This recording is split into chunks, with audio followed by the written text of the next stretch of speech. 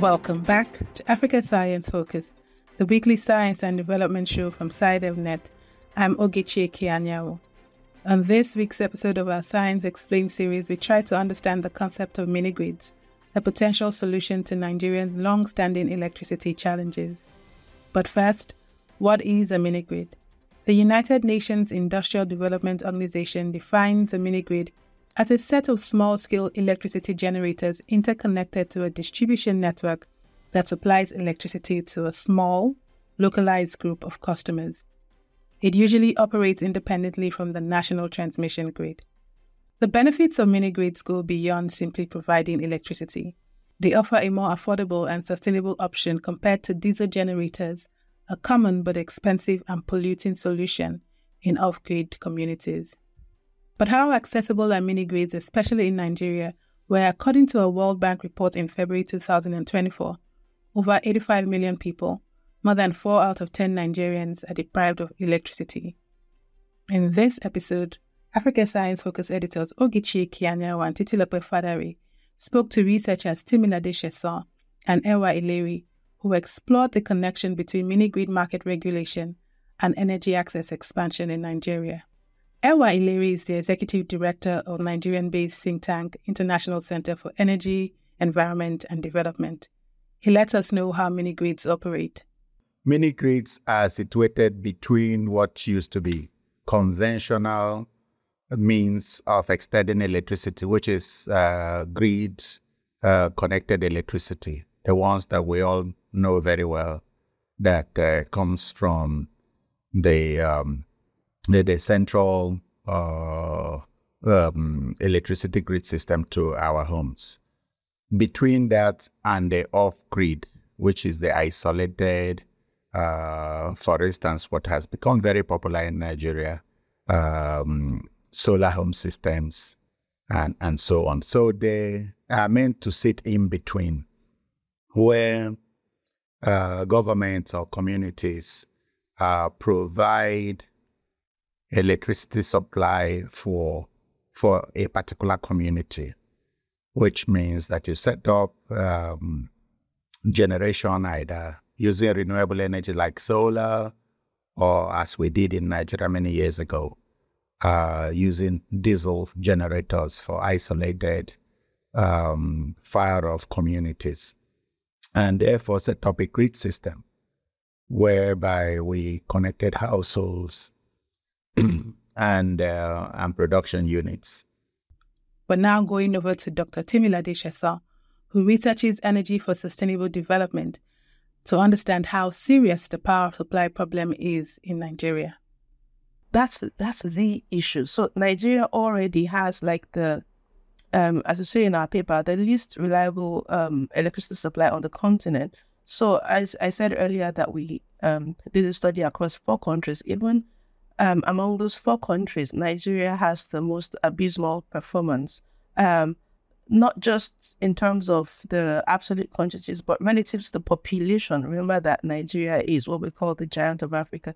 So we have, for example, by comparison, Kenya, maybe maximum they're like about a quarter of our population, but even in terms of, even at that, they have about over 70% coverage, electricity coverage, close to 80. Whereas here, with over 200 million people, we only have about 60% coverage, and it's far less in the rural areas that are being targeted. So we need to look at the context and say this is a huge, huge gap. What role, if we're looking at universal access by 2030, what role can mini-grids, and then we'll also go on to ask provocatively in the policy implications section to say that what role can mini-grids play in concert, right, with other options? If the goal is universal electrification, if the goal is to leave no one behind, how can we be more creative in ensuring that we reach this goal by all the means available to us? To achieve universal energy access, Nigeria needs a more nuanced approach to electricity sector reform, acknowledging its geographical, political, and social context. Eleri explains why the power supply in Nigeria remains so problematic over the years. The problems associated with expanding electricity access is not unconnected with the lack of progress that we have made in expanding available grid electricity over the years.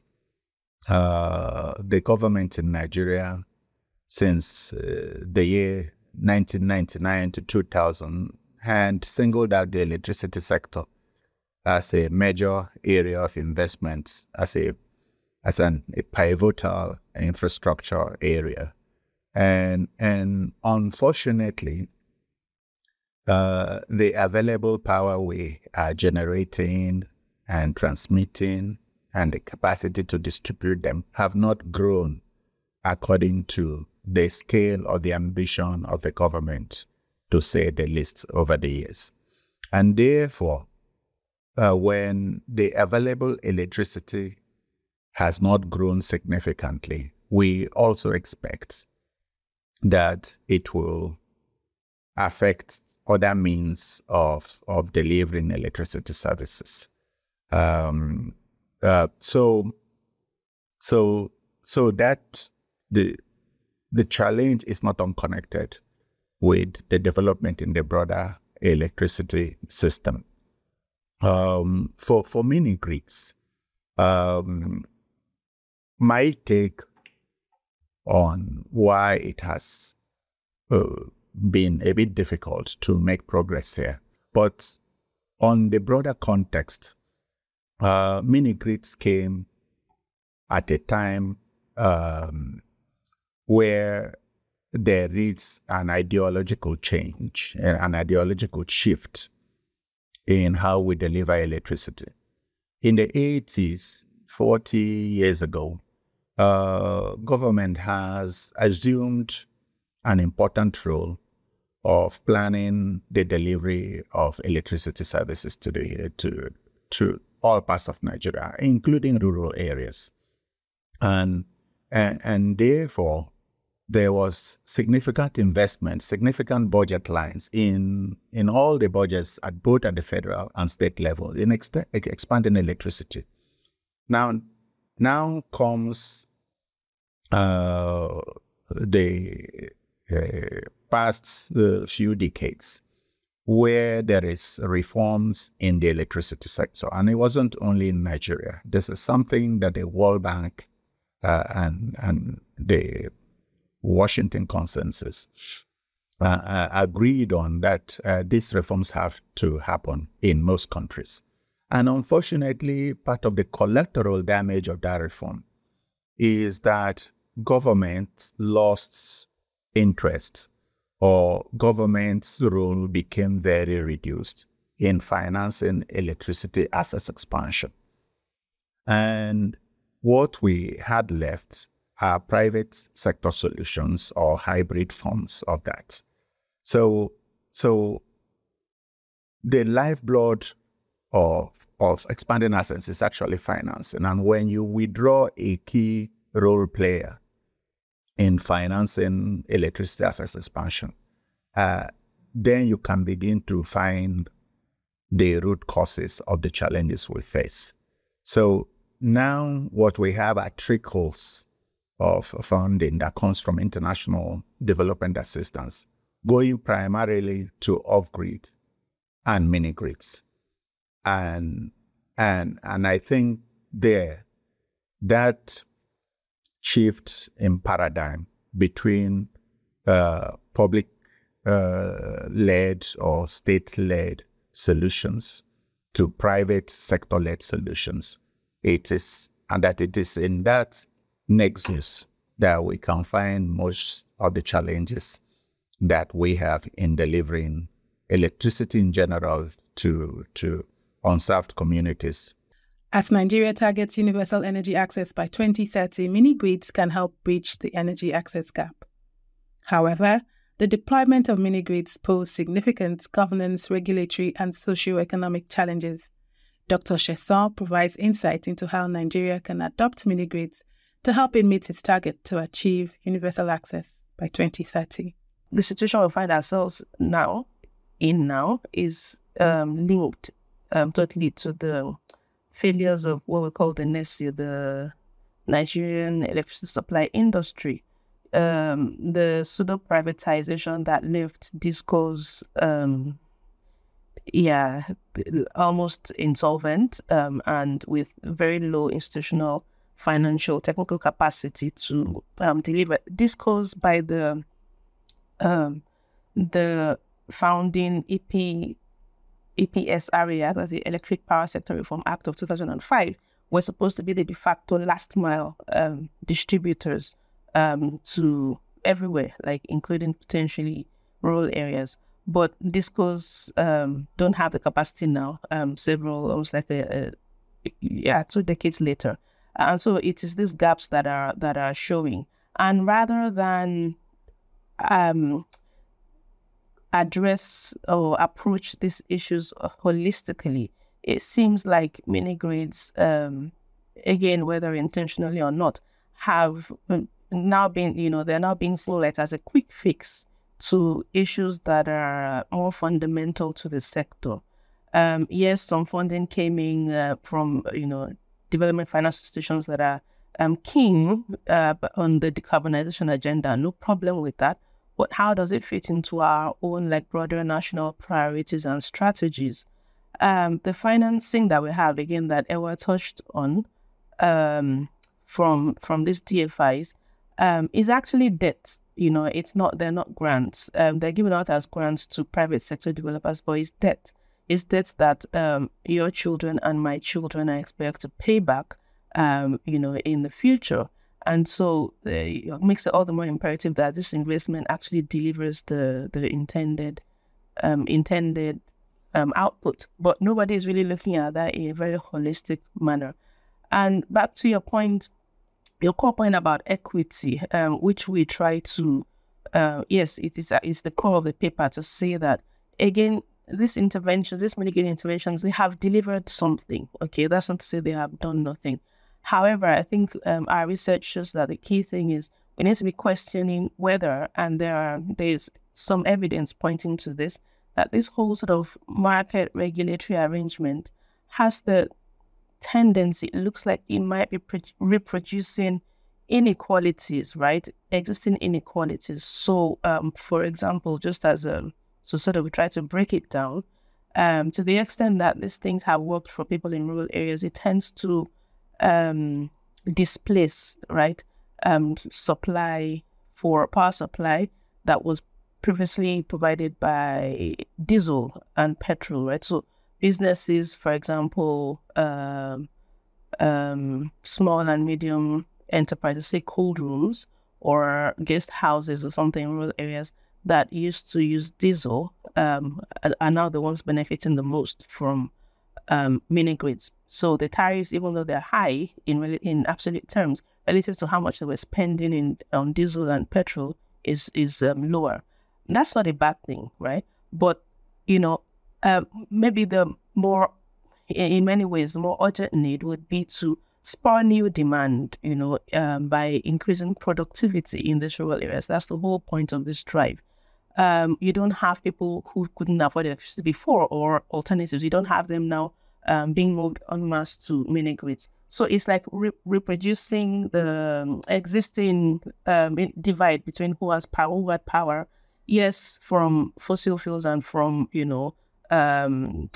from temporary sources, generators, but people who had power before and people before and after, there's almost no difference between those who have access to the power. And that's the key thing. It's the reality that we now have to face. How do we then bring in, and this is the inclusiveness in the Sigma objectives. How do we bring in people who have been excluded historically, such that we leave no one behind, as the SDGs say?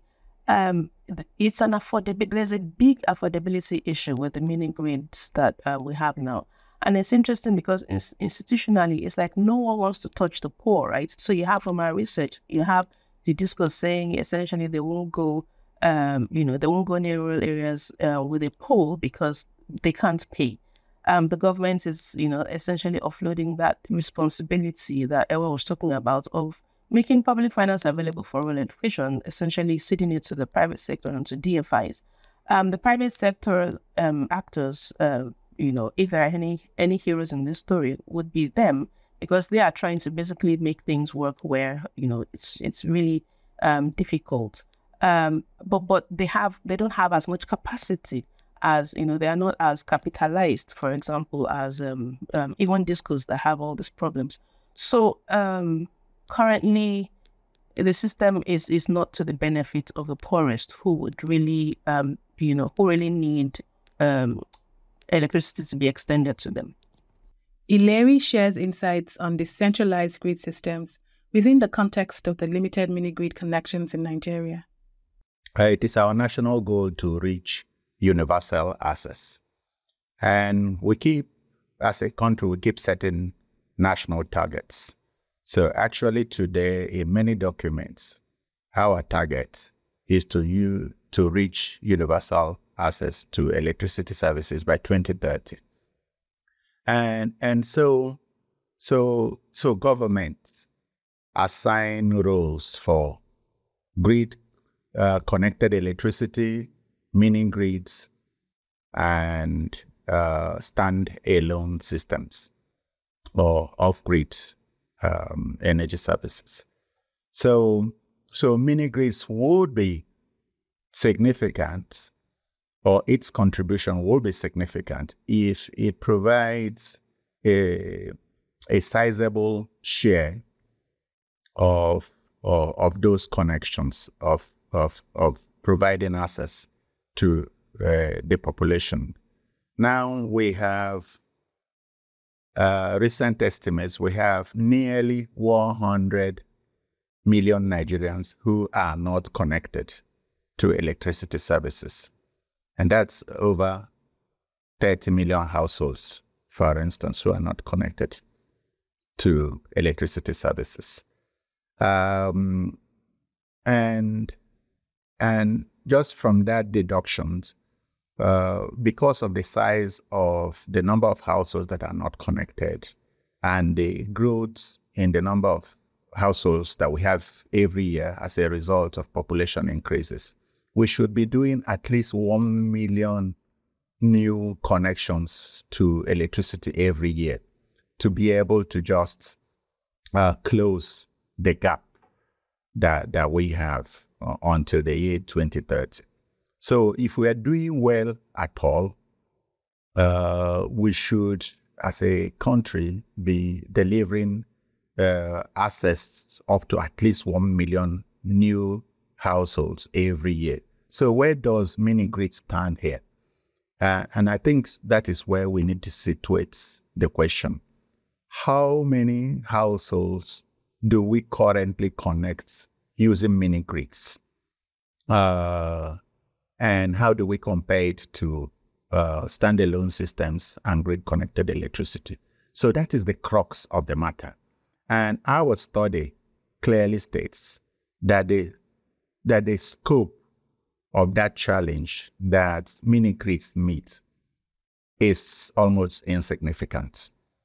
If you put together all the installed mini grids in our country, that the total amount, the total number of connections that presently exists, it's so low compared to that scope of the challenge of closing that gap. So in that way, and that is really one of the essence of our study, to see how mini grids can be more effective, how it could play a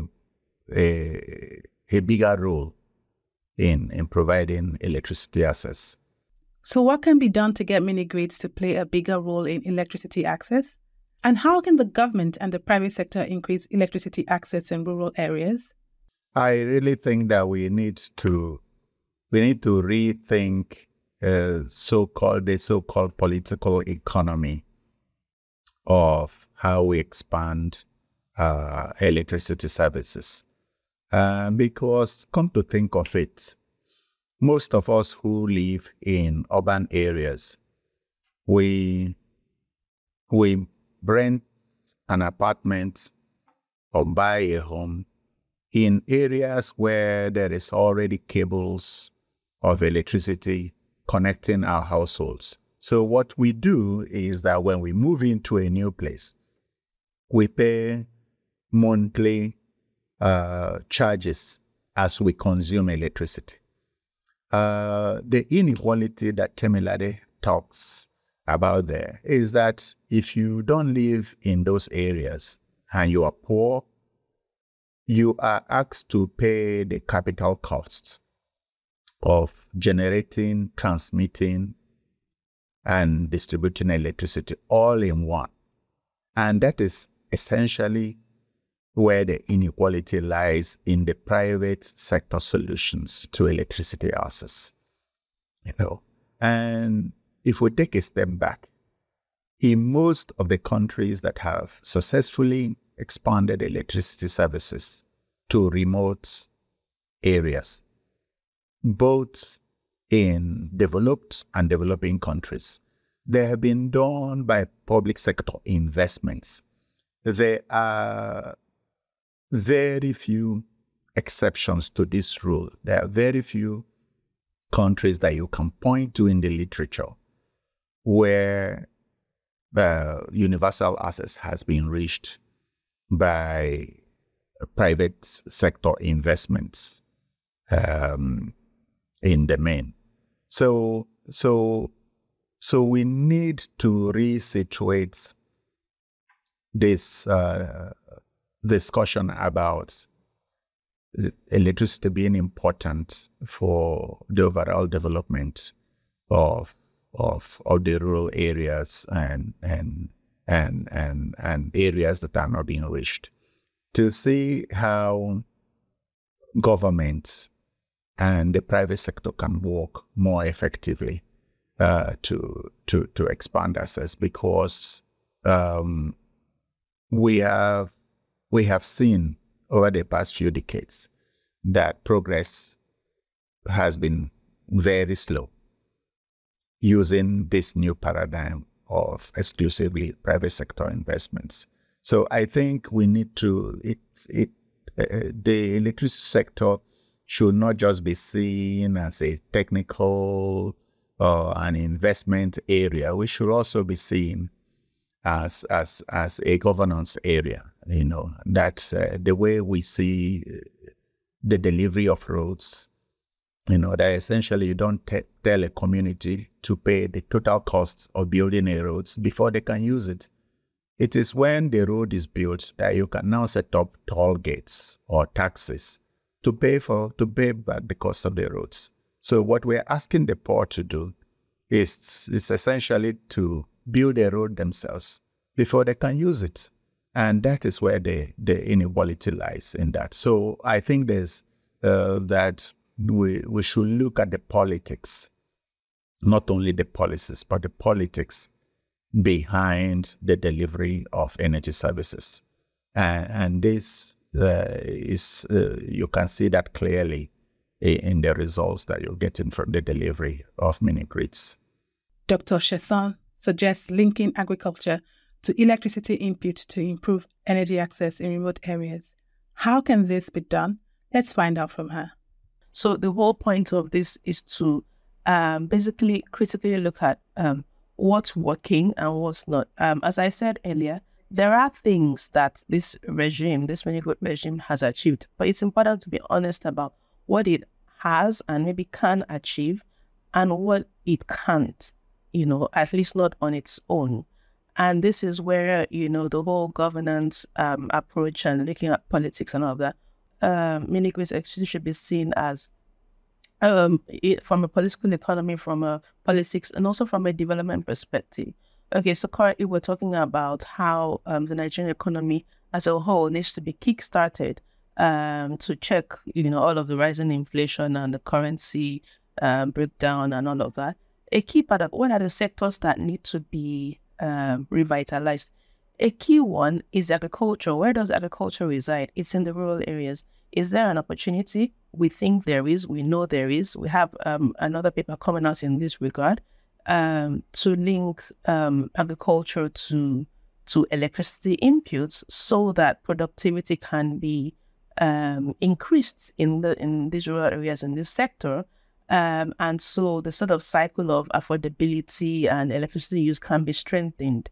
Okay, so we're looking, that's a more like medium to long-term thing in terms of when the outcomes will be evident. But it does require for the government to start making inputs now. So as Ewah said, don't just see it as a technical issue. Let's look at how we can link it to our national development objectives and where public financing needs to come in for agriculture, for energy, for all these inputs sort of are coordinated and, it's part of an overall strategy, an overall development strategy.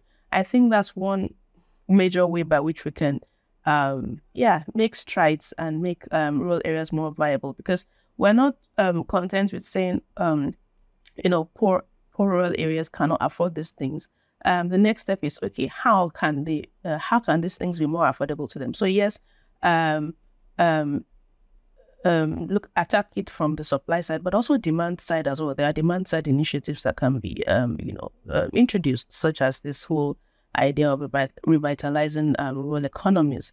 That would be another part of the equation. Dr. Sesan shared some more recommendations for equitable electricity access. So we talk about harmonizing the regulatory environment.